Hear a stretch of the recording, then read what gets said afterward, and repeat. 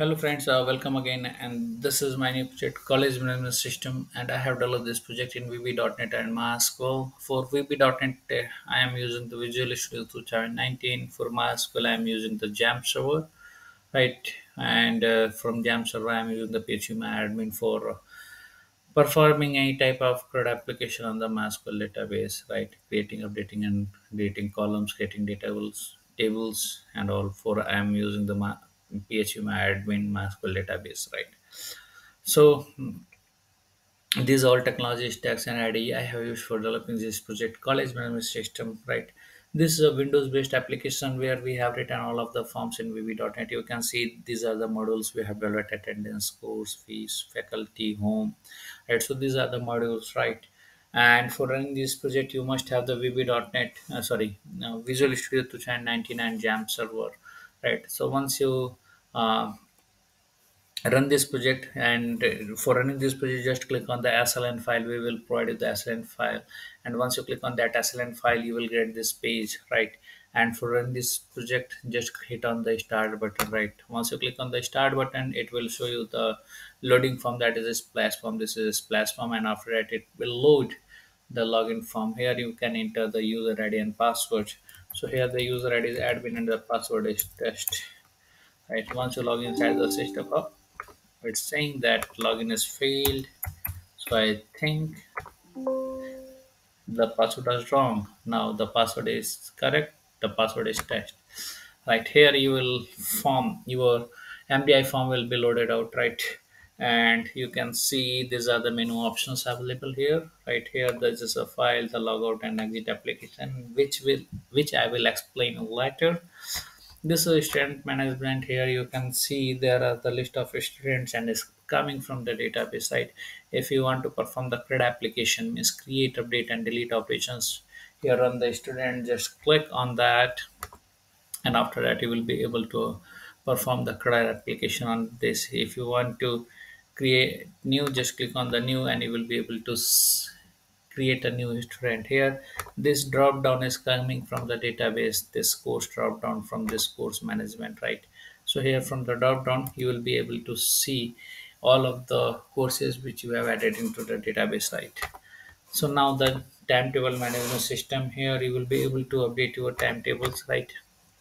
And you can add new, you can delete the current one, right? This is a subject. You can see these are the subjects, day name and the class name from time to time, right? You can fill this form, and after that, after clicking on the add button, it will save inside the database, right? If you want to delete anyone, just click on that and just click on the delete, and that record will be deleted from the database, right? The next one is a course management. This course is the master table, and you will see the course drop down in different forms. Those course drop down is filling from this course, right? Currently you can see there are 7 courses inside the system, but you can add any number of courses, and those courses will be loaded in those drop downs, right? You can see this is a course name, course duration, and this all things will be filled by you, and after that click on the save, and those details will be saved inside the database. This is a faculty management for managing the faculty teachers who are working in the college, right? You can again perform the CRUD application using this form on the faculties, right? This is the attendance management system, and here from here you will be able to mark the attendance of the students. So you can see this is the attendance, and this is a search button. Once you click on this you will be able to see the list of all students, right, which you have added earlier, right? Just click on that and it will load the student, and you can select the attendance and just click on save, and that attendance will be marked for that day, that you can see this has been updated, right? If we want to delete anyone, just click on that and just click on delete, and the attendance will be deleted, right? This is the fees management. Here this form is for the fees management, and this is a browser student. Once you click on the browser student, it will load the all of the students, and if you click on that, and after that you can fill this records and just click on the save button, and those records will be saved inside the database, and after that you can perform the create, read, update, and delete operations on that, right? This is the about, and this is a static page. And if you want to add your names, your group names, or your course name, you can add your course and details here. This is a static page, right? And after updating it, you can save, and those will be updated here. You need to update it from the code directly. There is no database operations available on this page. The last one is the exit. If you have completed all of the things, then you can exit from here, right? Then that will be exited, right? And you will be logged out from the system, right?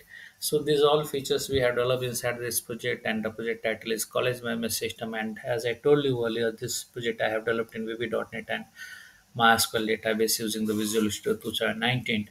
So if you need any feature, any enhancement in this project, just put it into the comments. We will incorporate those changes.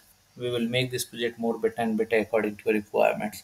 And don't forget to subscribe our channel for getting the latest project videos on the latest technologies.